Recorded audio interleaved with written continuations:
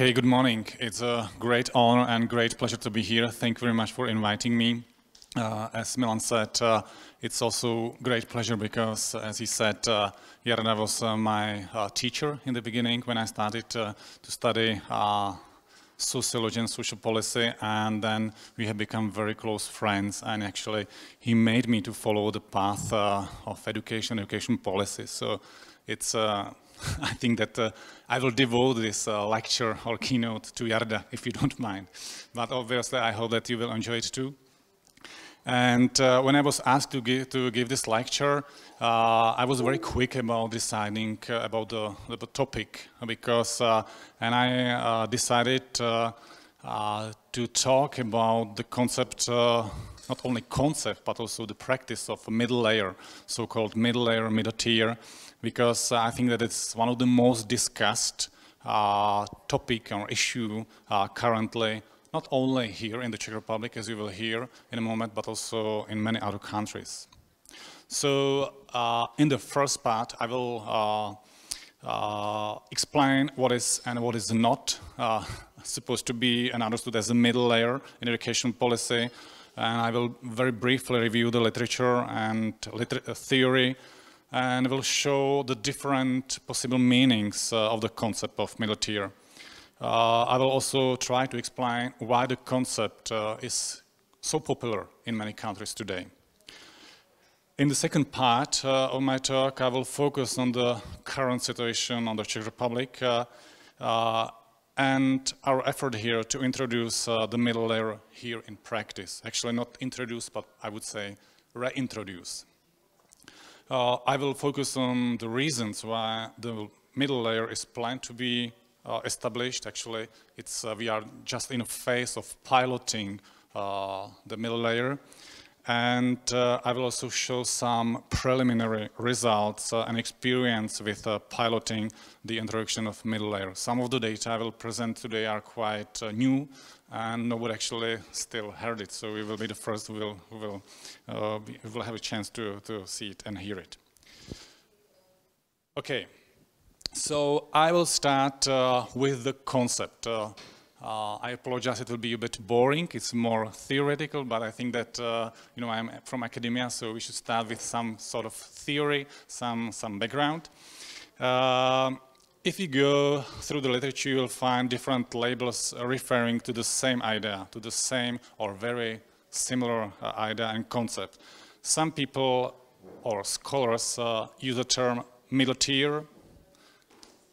Others prefer middle layer or meso-level, middle level, and in our strategy of 30, in strategy of for education 2030 plus of the Czech Republic, it was translated as a middle point of support. I think it was not the correct translation, but still you can find this translation. Regardless of the label, the concept refers to the structure of educational governance that is located between individual schools on the one hand and the center, usually the Minister of Education, on the other hand. Well, certainly we need a much more precise definition and understanding what the middle layer is. I think that it's quite vague to say that it's something between schools and the ministry. But if you consult academic literature, you would be even more puzzled what you find there. You will be puzzled by different conceptualization and understanding of middle layer. I did some search and I was able to distinguish 4 different meanings and quite different meanings of middle layer. First, sometimes the middle layer is understood as simply as a loose network of local actors, of many local actors. So very vague definition. It's something, some set of networks, some network of various networks, of various actors. Second, sometimes it's understood as a more structured and coordinated and interacting system of actors. There is supposed to be more structure, but still there is supposed to be many actors at the middle level. Third understanding of the concept is that It's an organized set of several core local organizations. So not many actors, not many institutional organizations, but just a few organizations placed in the middle, usually municipalities or regions. So there is some core of the middle layer. And the fourth understanding is I would say the narrowest, is that middle concept, middle layer is understood as a regional public administration institution. So you will be, if you go through the literature, you will find all these different meanings. Okay, obviously the terms like middle layer or middle tier are the abstract ones. In practice, middle tier have different and specific labels, and you are here from quite different countries, so you definitely, I guess that you are not referring in your country to middle layer, middle tier, but you are using concepts like school district, local educational authority, municipalities, regions, etc. So usually the middle layer, middle tier is an abstract academic term, not very common in practice. And of course, here we come to the problem that we will discuss in a moment, that the space between the schools and the central government is quite huge. And the middle layer can mean, and does mean, quite different things in different countries. Well, to complicate things even further, in various countries, in many countries, you will find different bodies that can be understood as a middle layer. For instance, here in the Czech Republic, we have both municipalities, we have regions, and both are active in education policy and educational governance, and both have their tasks and responsibilities. And so both regions and municipalities can be understood as a middle layer. So actually we don't have one middle tier, we have two, at least two, two organizations or institutions that can be called and understood as a middle layer. Well, of course, this crucially complicates the research and understanding on the middle layer, because most of the research is obviously not abstract. It's not abstract on middle tier, middle layer. It's concrete empirical research on local educational authorities, on school districts in Canada and in the US and so on. So it complicates the understanding of what the middle layer actually does, how it is effective, and so on. But it's problematic for comparing the experience of various countries, because the task and emplacement in educational governance, for instance, of school districts, as we know them from the US or from Canada, is obviously very different from the task and responsibilities of municipalities or towns in Europe. So although in theory both school districts in Canada would be called and understood as a middle layer, middle tier, and municipalities here in Europe, so to compare them is quite problematic. And still, somehow we should do it, because if we want to know something, to have some empirical evidence on effectiveness of middle tier, we should compare it somehow. So perhaps it might be useful to work with certain typologies or of basic models, some ideal types of middle tier. Needless to say, it's quite complicated, because you will find as many middle tiers and as many middle layers as there are different educational systems. But still, I think that we can, if we simplify it, we can distinguish at least three most common types of middle layers, middle tier. First type, in countries like Australia, China, Singapore, in these countries, middle tier is a middle component of the state public administration. So, and by the way, also, it was the case of the Czech Republic in the 1990s. Up to 2000. It was the case when we had here the so-called school offices. So school offices were the part of the state public administration. So it's the first ideal type, so prototype of middle tier in practice.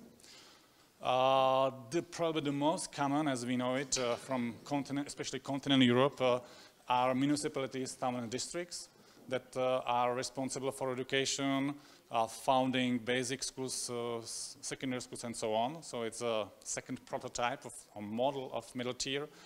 And the third type is middle tier as a school districts as we know them from countries like, especially from Anglo-Saxon countries like Canada or the US. So, but if you go to, if you really ask people from different countries, and I'm quite sure that you know it from your experience, the different models are, you know, quite much more complicated than this simplified typology. But still, I think it can be helpful. It can be useful for some discussion. Okay.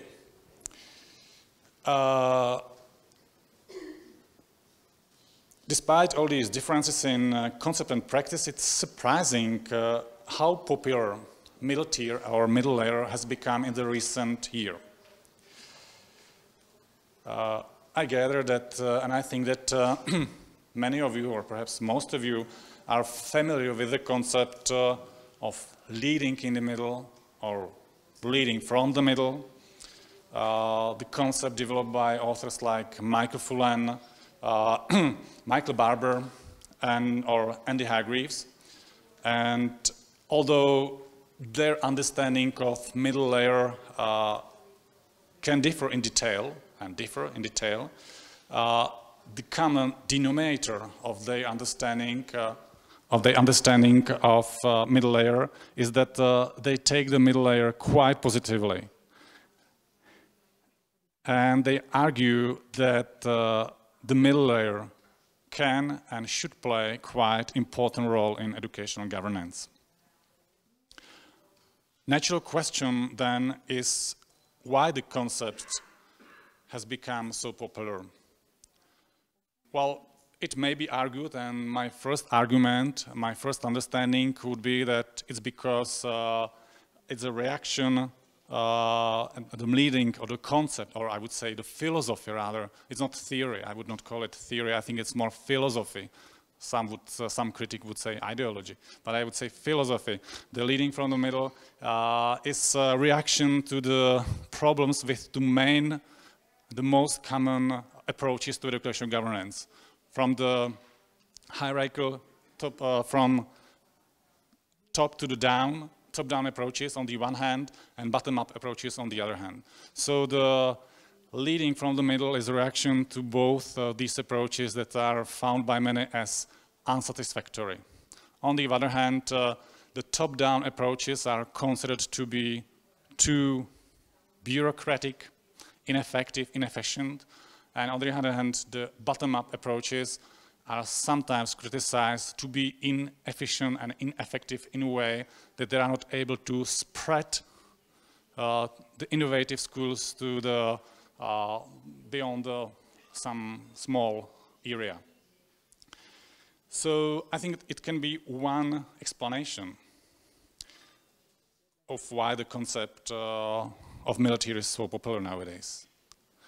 But and nevertheless, the current popularity of the concept is still quite and sort of surprising, because if you go back to the recent history, you will be surprised that the middle level, for instance, the school districts in the US or also in Canada, were understood as insignificant or even as undesirable element in educational governance. For many people and many scholars and authors and also people from practice, in 1980s, 1990s, what only matters were teachers and schools, while other actors were taken as bureaucratic burden. Here is one exemplary citation from 1919s. The school is the vital delivery system, the state is the policy setter and chief paymaster, and nothing in between is very important. So, of course, there were some supporters also of middle tier also in the 1980s, 1990s. But if you go through the literature, the general understanding was, well, of course, the most important are students, parents, teachers, principals, and schools. Is the actually what matters in education, and of course we have some center for policy direction, but nothing in between is very important. So just I think it's quite interesting to remind us because if I go to various places, I think that some people are very amazed by the concept of middle tier. So just to remind us that it was not always the case. Okay. So again, one explanation is that it's a reaction to the not satisfactory functioning of the top-down and bottom-up approaches. And another explanation of this current popularity of the concept can be that it's a swing of moods. And in all policy ideas in public policy, you will always find the changes from centralization to decentralization and back. So different ideas have their ups and downs. And if I'm going older and older, I understand I've already, and many of you probably also have realized that in various decades you will find different, popular concepts, and it's changing. So perhaps it's one explanation why it's so popular. But perhaps there is also something real behind. Behind this, perhaps the middle tier has some merit. Perhaps there is some evidence that it can be useful in the educational governance system. So, and it has been argued for some authors like Andy Hargreaves or some others that it's a new conception. It's not a pendulum of swings or swing of moods, but it's a really new idea. Well, so what's the evidence? What we know is actually functioning, is working or not?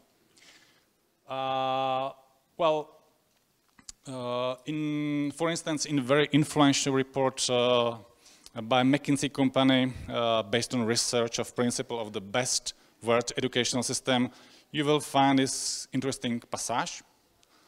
What we did not anticipate was the critical role that the mediating layer plays between school delivery and the center. It was the very influential report based really on the review of the best functioning in terms of academic achievement, I would say, school systems around the world. So, and they were surprised, the authors, that the middle layer is so important there. Middle layer was argued to provide targeted support to schools and monitor compliance. It was argued that it plays a very positive role in facilitating communication between schools and the center, encouraging inter-school cooperation, and in buffering community resistance to change.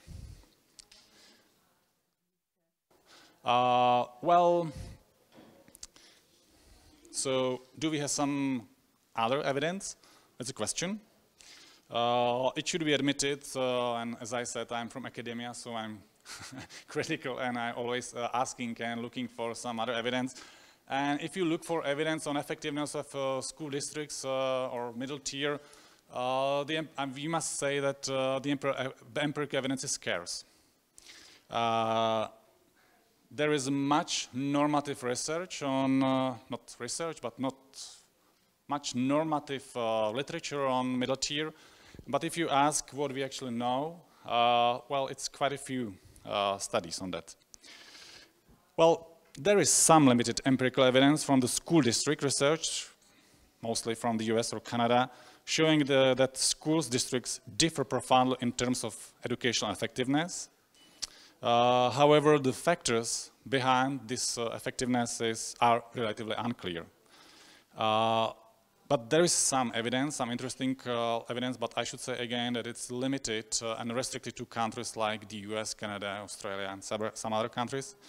But the limited evidence suggests that factors like creating a broadly shared vision and goals for students, providing coherent instructional guidance, and deliberate use of evidence can have positive effect. So what we definitely know is that school districts or the middle layer in general, in abstract terms, really differ in terms of their effectiveness.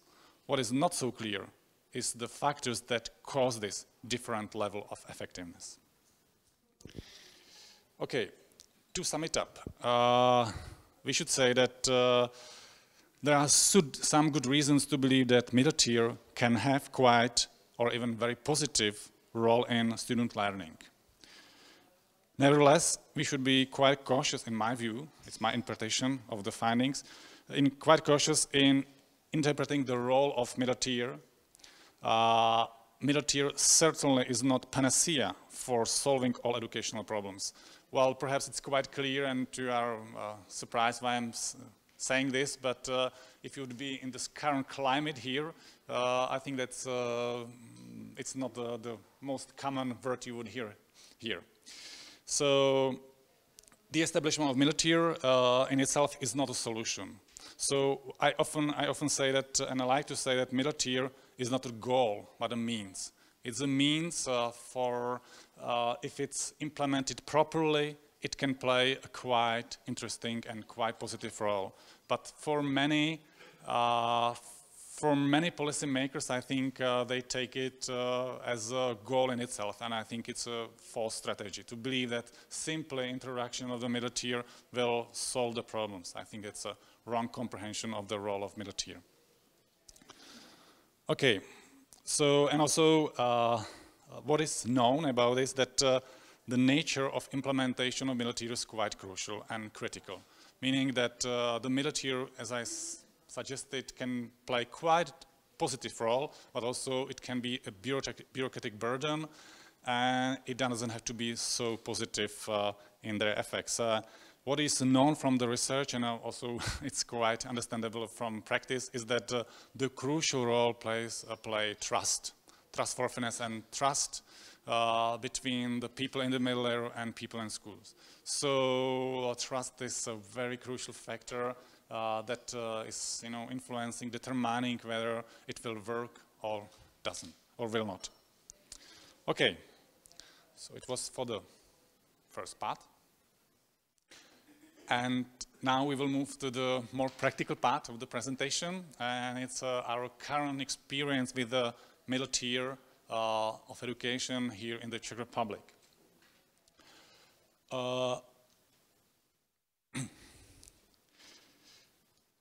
Well, I said that it's sort of introduction, that we are in the phase of trying to introduce a middle tier here in the Czech Republic, but I should say that it's more reintroduction of the middle tier here in the Czech Republic, because as I already said, we had a middle tier in the 1990s.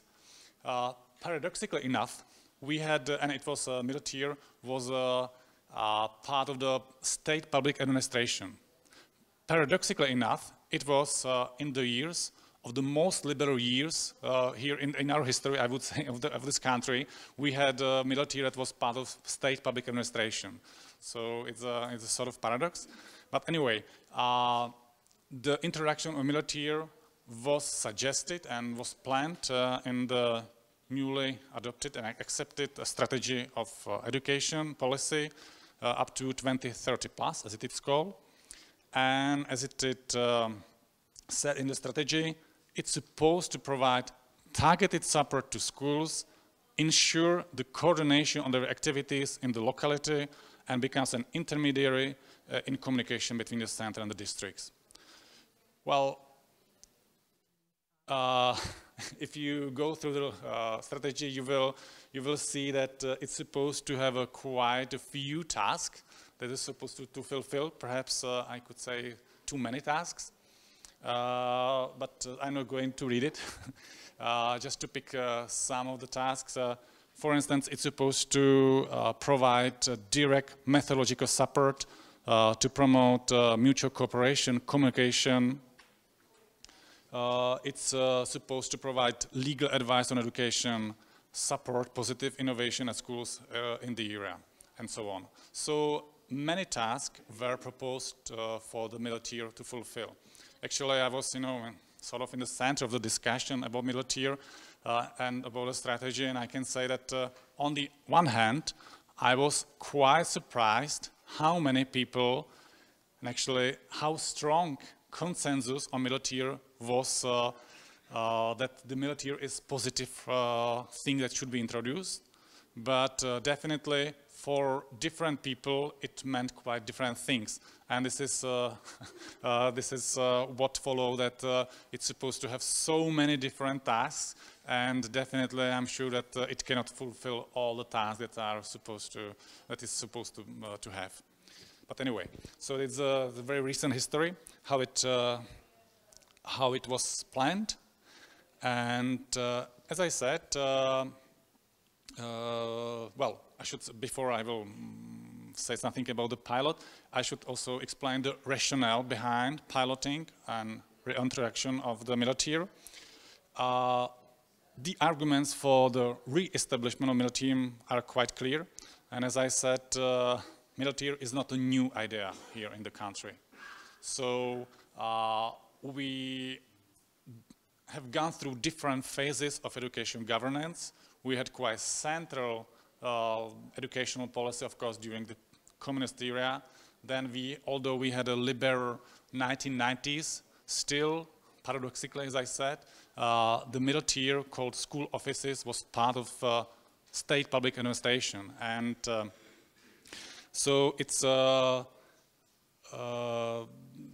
school offices have been abolished in 2000s, not because they were supposed to be ineffective, although I'm not saying that they were always taken that positively, but they were not abolished because people from education decided it should be abolished. They were abolished as a part of the much more complex administration reform. So it was sort of byproduct of reform. It was not aimed to abolish the basic, and the main aim was not to abolish school offices, but was to restructure public administration. Well, they had a number of tasks and responsibilities, both administrative and supportive, and they were responsible for a number of schools in a given districts. At the moment, we had, then in the history, in 1990s, we had districts. We didn't have regions. Actually, we have, but they didn't have that role. So we had about 76 districts, and they were abolished, and with them, also the schools' offices were abolished. After the reform in 2000, all basic schools continued to be founded by municipalities. It didn't change, but all of them were given, actually were forced, I would say. The schools were forced to have legal autonomy and got a lot of new responsibilities without appropriate support. So it created extremely decentralized and extremely fragmented education system, and I can say that I would argue that our system, and I will show you in a moment, is one of the most decentralized and most fragmented in the world, actually. Of course, the problem is not autonomy. The problem is not autonomy. It's a great idea. The problem is the low level of support to schools. So it's the other side of the autonomy. Okay. Let me document it on some numbers and graphs. As I said, in the Czech Republic, as most of you know, basic schools are founded by municipalities and secondary schools by regions. We now have more than 4,000 basic schools, and more than 1/4 of them have less than 50 students. We have 14 regions, but we have 6,200 municipalities and towns, while out of these 6,000 municipalities, more than 2,500 found at least one basic schools, meaning that we have an enormous number of founders of schools, mostly small municipalities. In other words, in our system, we have a number of small schools founded by very small founders, quite often, and it's not then surprising that these small municipalities do not have any capacity to support schools. They are happy if they are able to ensure the basic necessities of the schools, but definitely they don't have any capacity, any energy, any potential to lead the schools in terms of education and pedagogy.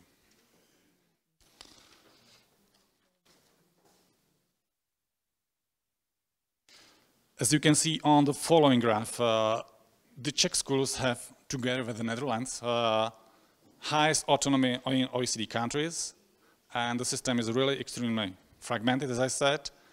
And as I also said, the most visible negative consequence is that school principals mostly in small schools, founded by small municipalities, do not have any time for pedagogical leadership.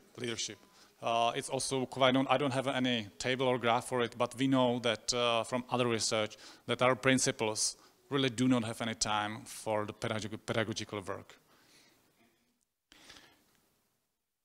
They spend most of their time on administration and technical tasks that are not related to supporting and teaching and leading teachers. Well, the problem is that some services, some support for schools are effective and efficient only if the capacities are concentrated. I'm not saying I'm not an advocate of some central government as such, but definitely in terms of economy of scale, some services have meaning only if they are concentrated, not if they are fragmented. Meaning that they are provided for a set of schools. One example is legal advice. It doesn't make sense to have independent legal advice for 2,500 founders of schools, because the legal advice should be one for all schools, because we have one legal systems. And still, in reality, we have different ways how the school get a legal advice. It doesn't make sense. It's very ineffective, very inefficient, and schools often complain about that. It's similar also for methodological support for teachers, because we don't have 2,500 excellent methodological experts on pedagogy that all founders of schools can afford to have. So I should also say that it's not that simple, the picture, because we definitely have also some bigger municipalities. We have towns that are founding more than about 20 schools, and some of them actually were able to create some support for schools. But the result is clear. There is extreme difference among schools in terms of their access to resources. Some schools located in the big towns that have some sort of middle layer, actually, some big towns were able to really, to have some big office with good support for the schools, for 20, 30 schools. But many other schools, most of the schools, do not have any support. And it's one of the factors that causes one very unhappy thing about our education system, and it is the great difference in academic achievement among schools. Although, in general, our society, our country, is quite homogeneous in terms of social disparities. If you compare income, we are quite relatively homogeneous countries. We don't have that much social disparities. If you compare the differences in academic achievement among regions, among districts, and among schools, you will be surprised that we have such big differences. And I would argue that one of the factors that causes these differences is the different access to resources and support for different types of schools. Okay, so a few words about the pilot. I should say that I'm not a member of the pilot team, so what I know is from the people from ministry. So it can be a sort of biased understanding, because I have information, of course I have consulted people in the terrain, but still I will present more the ministerial picture. So if there is anybody from the regions, I would be very happy to hear some more critical understanding and seeing of the situation. And also the following presentation slides are from the ministerial presentation. But still, as I said, it's not just that they are able to pretend something that is not actually real. Well, so the pilot of Militaire is planned to be realized in 2 years in 2 regions. Semily and Svitavy. It focuses upon kindergarten and basic schools, and it consists of center ministerial team located here in Prague and regional teams in those two districts. It has 3 main groups of activities. I have deliberately left it in Czech. I will translate it. The first group activities is based on communication, on both from the center to the region and from the regions to the center. So the first bulk of activities and first bulk of the task is based on communication. The second group of activities concentrates on very concrete and targeted support for schools and municipalities. And in my understanding, what I have seen, what I have heard is the crucial role what they actually do nowadays. They try to provide really targeted support to schools, to help with the actual real problems like the COVID pandemic, with the Ukraine migrants going to schools. So actually it's a main task of the pilot, and I think it's a very good strategy because they try to build the trust, and they know that they will build trust only if they are able to provide really some concrete help, not some abstract academic help, some not working advice, but something that is really real. So the schools are, contacting the people from the pilot and asking, okay, we have this very practical problem here in our school. For instance, we have a problem with this teacher. We don't have a math teacher. We have this IT management problem. We have this, behavior issues and so on. So the people from the pilot are prepared to help. And if they are not able to help themselves, which is usually often the case, obviously, they are able to find the help somewhere else. So I think that one of the most important part of the pilot and military. And the third bulk activities is on cooperating, mediating cooperation in the region, putting schools and leaders and principals together in particular district. Okay, so I should say that so far the evidence and experience, what I have heard, and again I'm saying what I have heard, what I have seen, is quite encouraging and positive. So there is also some examinations, evaluation, some external evaluation. I'm not going to read it. It's in Czech. It's from the ministerial presentation, but I think it can be trusted.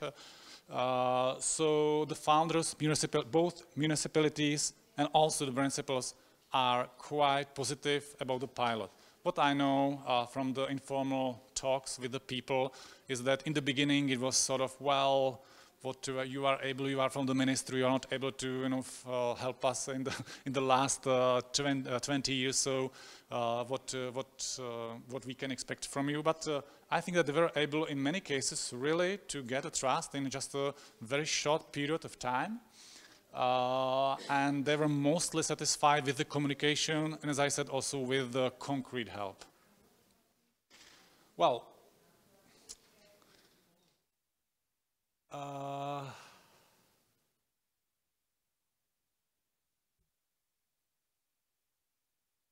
nevertheless, and I'm going to the end of the presentation, nevertheless, despite the positive preliminary findings, we should, in my opinion, resist to be over-optimistic. I'm not over-optimistic despite all these findings and that are quite encouraging. Because in my view, the positive results, and they are really encouraging, of the pilot are mostly due to exceptional people that realized the pilot. The pilot succeeded to attract excellent and highly motivated people. Many of them, I don't know how many, were the formal established principals in the region. So experienced principals who decided, okay, I've been, leading principal in the region for 10 years, so it's a good chance to move on and to go to, to share the experience. So many of them were formal, established, and, experienced principals, so that were trusted in the region. So, but they are exceptional people, and also it's the pilot, I can say, is led by really exceptional woman that started also in the terrain, then moved to ministry. So she, she is able to really compare, to understand both school needs, the municipalities and the ministerial needs. But how many people we have in the system, such as Martina Bejťáková. So I think that the one problem is the scaling up of this pilot to the whole country. There are several potential problems that are, other than the scaling up, is that it's quite source intensive. And as we all know, we are currently in times when cuts rather than increase in public spendings can be expected in the following years, unfortunately. But I don't think it's not good time for the pilot, not good time for introducing a new middle tier or reintroducing middle tier in the Czech Republic again, because we have a more or less right-wing government, and sort of, the strategy of the government is to reduce public spending and also a number of public officials. So it's not a good time for, scaling up the pilot. Another concern relates to possible bureaucratization of the process. It's one thing to manage a small team of highly motivated, highly experienced people, and it's quite different to manage several hundreds people that are not so motivated. And as I said, it's not easy to find so many motivated, experienced people in reality. But probably the most difficult problem relates to the fact that not only different schools but also different districts have different needs. As I said, the reality and the Czech Republic is not homogeneous. And we know for sure that the different regions have different requirements. They have different needs. They need something different. It's something different to create a middle tier in a big towns like Pilsen, Prague, Ostrava, with a already established middle tier, and I think that we don't need probably the middle tier to build the middle tier in these big municipalities. And also we have regions that play quite an important role. That sort of they were able to create and sort of small school offices and to help at least in some regions. So I think it's the most difficult question and most difficult issue to be tackled in reality, how to deal with the different demands, different needs of different regions. Because I don't believe in one strategy for the whole country. So it's a big challenge.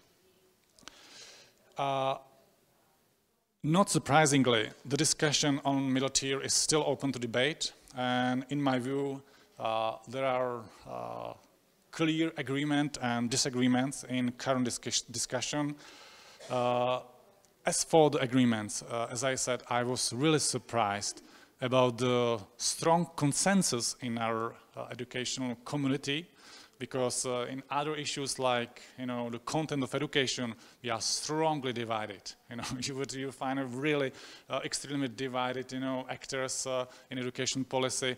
But in terms of educational governance, I was really surprised and shocked, I can say, when we started with the idea, just in one conference, how many supporters of the idea show up and say, well, it can be a good idea. So, and the reason, as I said, is that there is consensus that the system is too fragmented and the support, at least for some schools, is needed. We know that there are many schools and many principals who get little or no support, and I think there is consensus that we need to do something about it. What is not clear is how to do it, and whether the middle tier is the answer, and if it's answer, how it can be implemented in reality. Well, one question is whether middle tier should be the middle tier of support, or whether it should have some executive role. Well, my general understanding and my general advice was to start with middle tier as a supportive institution. Because in my understanding, first the middle tier must prove that they are able to help, they are able to support the schools, and only if they are able to persuade the schools that they are really useful, they are able to help, and they are, positive actors in general in the system, then they can have some executive roles. But there is still debate, there is still much debate, because some would argue that if they have some real effect upon education, they also, the middle tier, the school offices, or however we will call it, should have also some executive power. For instance, they should be able to do something about the selection of principals and so on, because there are some schools that simply don't work. And support is, very soft, soft policy measure. So some people would argue that the middle tier should have some stronger, tasks. Okay, so this is one question. Another question is whether middle tier should be the part of state administration. It's there is a strongly divided discussion. One would argue that it should be part of the state administration, sort of ministry, deconcentrated ministry in the regions, and some would argue that it should be, really autonomous institution in the region. Again, there are two camps on this. And what I think is quite unhappy is that these both camps are, introducing two different pilots. I was saying about the ministerial pilot, but there is one more pilot on middle tier, introduction of middle tier in the country that is realized by NGOs. So I think I'm not that happy about the situation, because obviously the schools are puzzled. Okay, you are from the ministry or you are from the NGOs, and so definitely I don't think it's not a good situation. And definitely there is a discussion, debate about the task that the middle tier should fulfill. How many tasks and what exact tasks. What I know from the terrain, there is agreement and consensus that the legal advice, for instance, should be one of the, the cornerstones of the help, because nobody, can challenge that this is something that the state should do, really, to provide. I mean, by legal advice, I mean translated legal advice. It's not sending some new instruction for school principals, but really explaining what it means for their work, and really, how they implement the new legislation and so on. And as I said, well, so far in many cases it was done not by the state, not by the municipalities, not by the middle tier, but was private organization that made a big profit on just simply, analyzing and interpreting for individual schools. So for instance, this is one thing that there is agreement about. But there are many other questions. What about communication, how it should communicate with the schools, and also what technical capacities and tasks it should fulfill, and so on. Okay, to conclude, pros and cons of middle tier interaction. As for pros, I think that the middle link in the system is quite missing, and there is agreement. And in all systems, in all effective systems, there is something like middle tier. It can have different names, different labels, different functions, but we all know there is something between the schools and the center. The center is too far.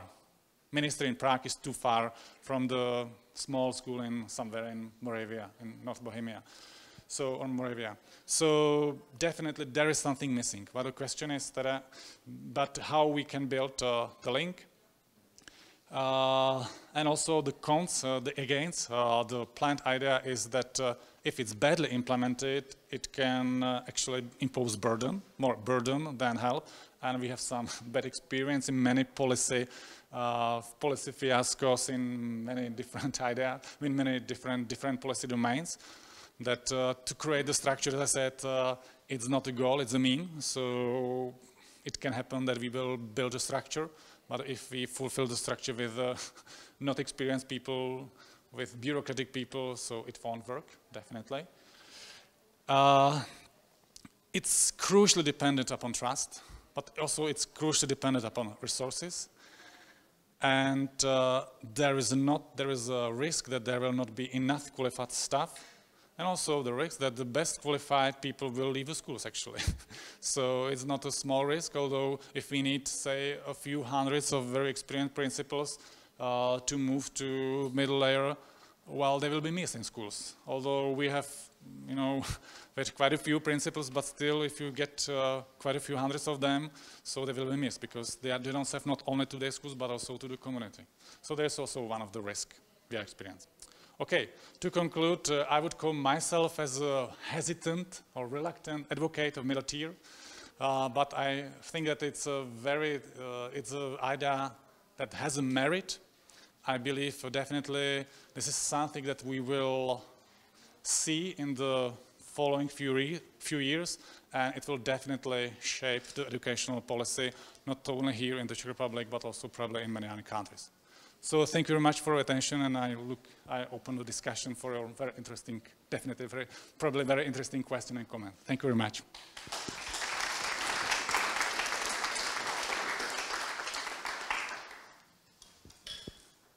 I don't know, Milan, how would you like to proceed? Or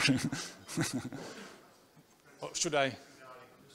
Yeah. From the audience.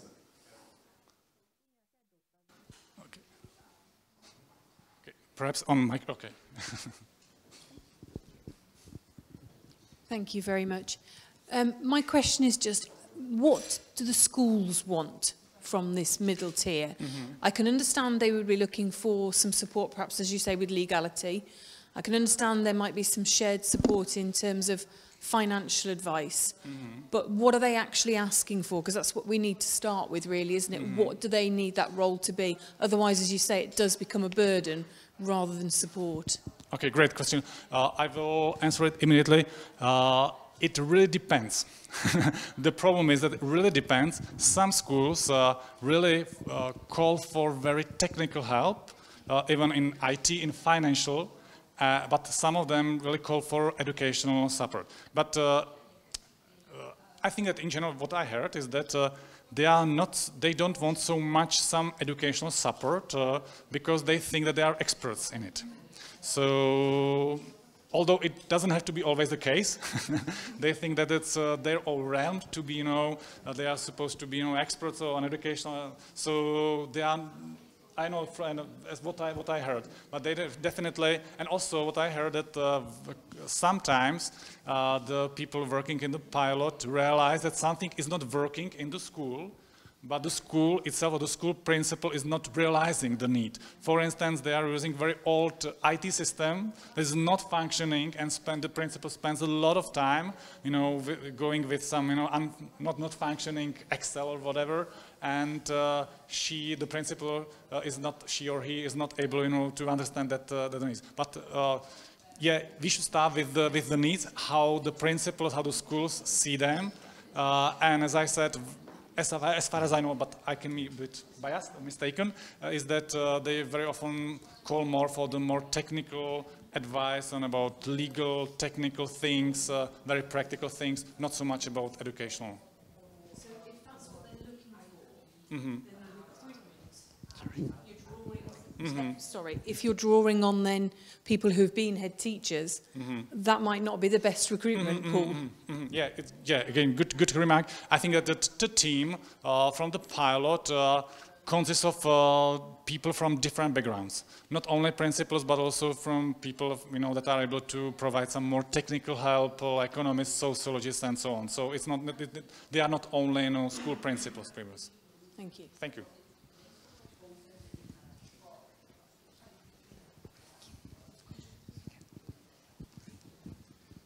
Thank you.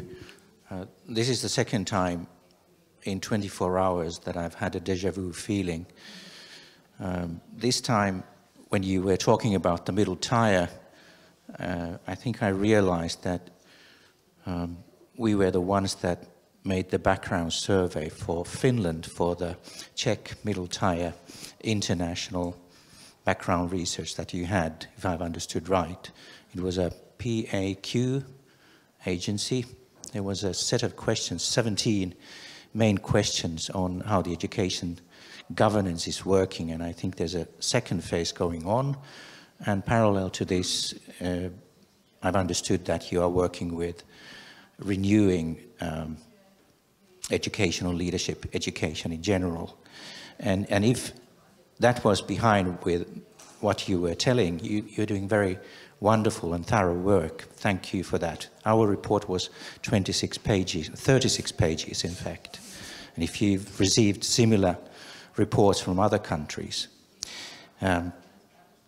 you really have a lot of data. And the instructions that we were giving were about a very fragmented system with a lot of centralization in it. And you are trying to make order or make it work well. Yesterday, the Enirdelm network took us to the gymnasium na Zatlans here in Prague. My pronunciation in Czech is as poor as you heard. But it was a wonderful school and a wonderful principal. And there too I remembered our role in your research. So I had questions like what the principal would think that it would have to be.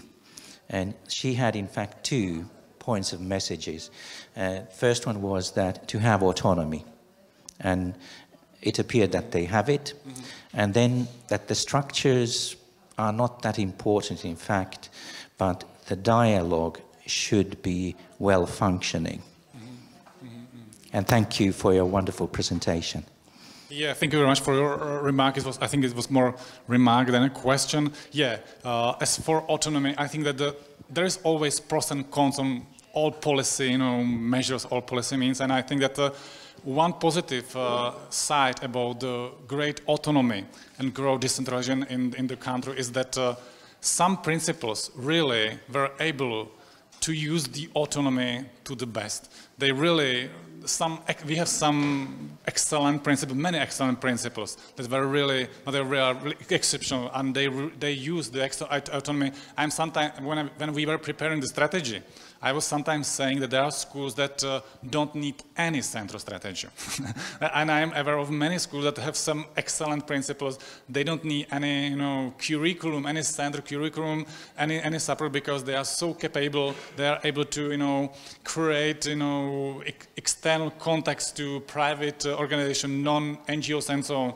But how many such principles and how many such schools we have in the system, especially if we have so many schools in the system. So yeah, I agree. The problem is that we should create a system that on the one hand is supporting the principles that need a support, but is not, placing some new burden on the principles that doesn't need, well, or needs very little actually, especially after 20 years of experience, when everything is set in the region and they are able to, to deal with the technical things very quickly and efficiently.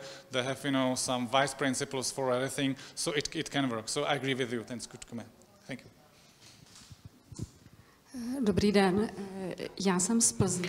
Hello, I am from Pilsen, from a secondary school, and I'd like to ask how will the support from middle tier would look like, or whether they count with a systemic solution. And I would also like to know how you cooperate with the founding authority and how you cooperate with the founding authority on long-term plans, whether you are present in platform where the educational policy is created at the regional level. And I would also like to say that the secondary school na Zatlance is an extraordinary school, and we cannot refer to it as a general measure. It is really exceptional in the Czech environment. Okay, thank you very much. As for secondary schools in the Czech Republic, first, the middle tier is, at least the pilot, is focusing on kindergartens and basic schools, so not on secondary schools like gymnasiums. So because the problem with the secondary schools is different, the issues with secondary schools are different than from the basic schools, because secondary schools are founded by regions. So they are in different, and we have 14 regions. So they are in, and regions are able to create some support for their secondary schools, because regions are relatively big and they have relatively few secondary schools. So the portion between the number of the founders and the size of the founder and the number of schools is quite different from the basic school. So the pilot is focusing upon basic schools, not on kindergarten, not on secondary schools. As for the founders and as for the regions, it's not about the pilot, but we know again that the understanding of regions and the stance to education is, we don't have one education in the system. We have sometimes we are saying we have 14 different systems, because we have 14 regions, and each region is creating quite different approach to education, especially in terms of support. Especially because you will find regions that really are, forming and constructing big school offices with a number of staff and trying really to help the schools, but not all regions, and they definitely differ. So again, it's a problem, and I can only agree with the access to the sources. That it's a big issue. That some schools are really able to ensure that they have quite a few resources, but it can differ for some other schools, so that are not so happy. So yeah, thank you. Yep. Thank you very much for your inspiring presentation. My name is Tibor Brat. I came from Hungary, having some experience in the very much decentralized and after strongly centralized system. Mm-hmm. My questions. You mentioned that the implementation of the MT is very crucial point. How do you plan it? Maybe a little bit deeper.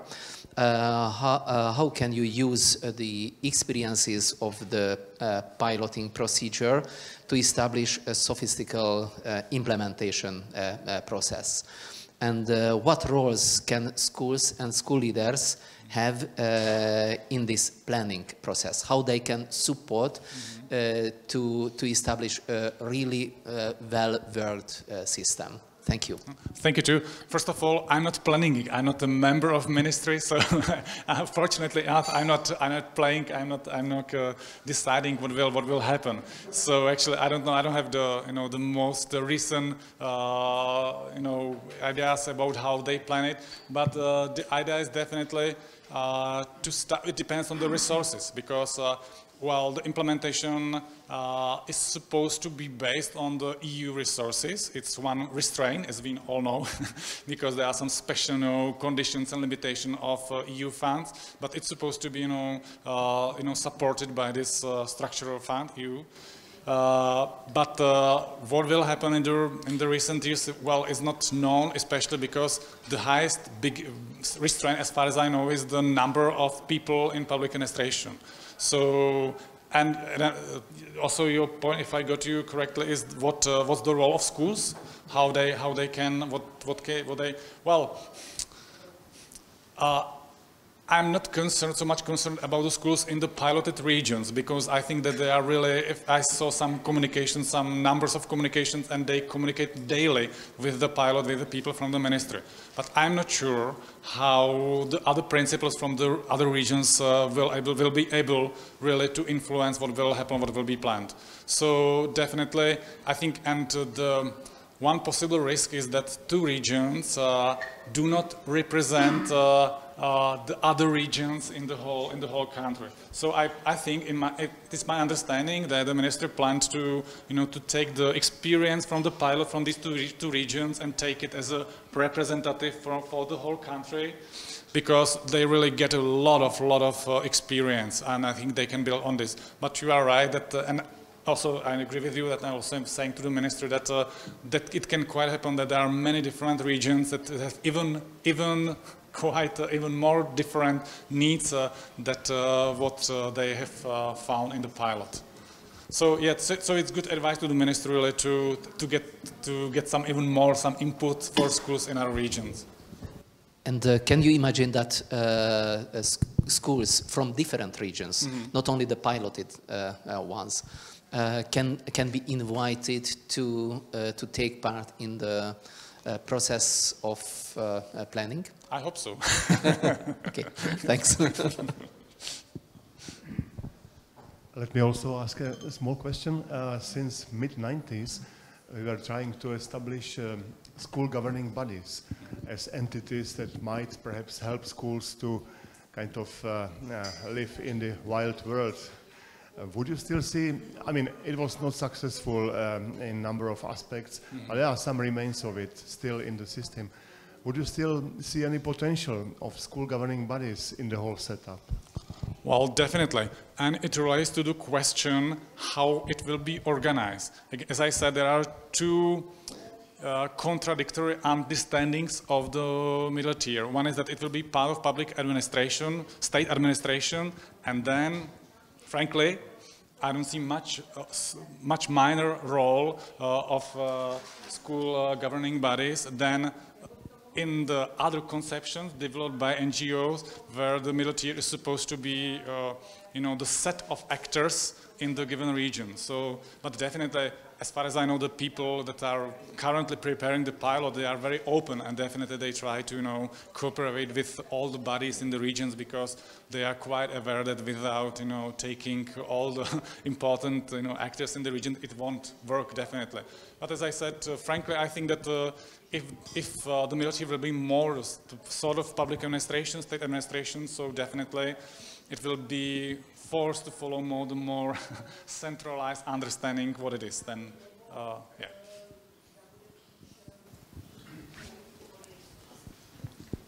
yeah. Vesna Kovac from Croatia.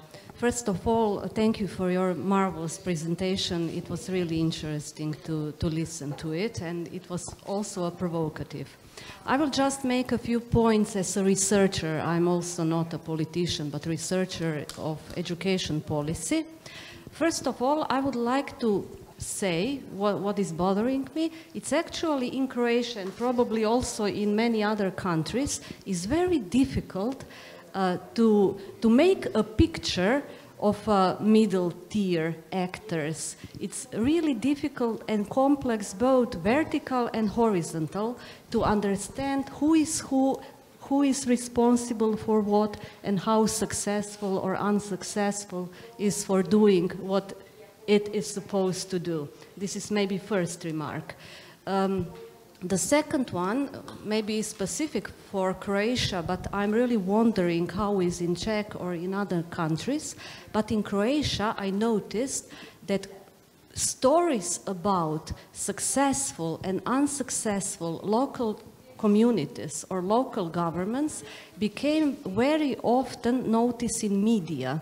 So we have sort of impression as readers or consumers of media, impression which local authority is more successful, more friendly for schools in their surroundings, and which one are less. And when we think, this is my last point, about is it any secret which local governance is more successful? It can be maybe about relationship between school principals and local community, and principals has to articulate clearly what do they need from local community to support schools, and local community has to have been responsible to its needs. So I would like to hear some comments about it from you, if possible. Thank you. It's very interesting remarks and comments. Well, as for the remark concerning the number of actors in regions, I can only agree. And as I said, in the system, we're a very decentralized system with a high autonomy, when actually the state left left the region, so it, it allowed many local actors to play a role. So in many regions we have a quite, very dense networks of NGOs and also private organizations that are playing in our decentralized system, play quite an important role. And in many, and it has both advantages and disadvantages. And in terms of, for researchers, it's a disadvantage because we are not able to, for us to see on the first side who is, really the important actor in the region. But on the other hand, I think for the community, it's a good sign that really number of, actors play a role in many regions. But so this is comment. I agree definitely on this.